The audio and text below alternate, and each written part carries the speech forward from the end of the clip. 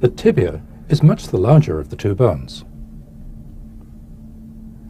The shafts of the two bones are covered by muscles, except for the anteromedial aspect of the tibia, which lies directly beneath the skin, all the way from the knee to the ankle.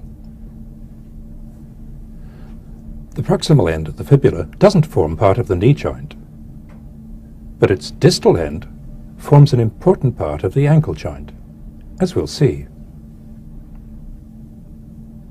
The tibia and fibula are held together throughout their length by the strong interosseous membrane.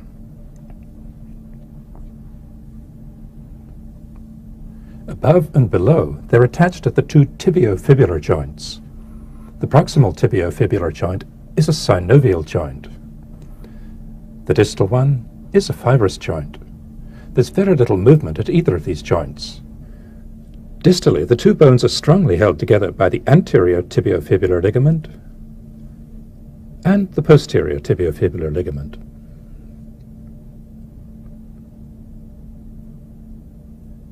The projecting ends of the tibia and fibula, which stick out on either side of the ankle, are called the medial malleolus and the lateral malleolus.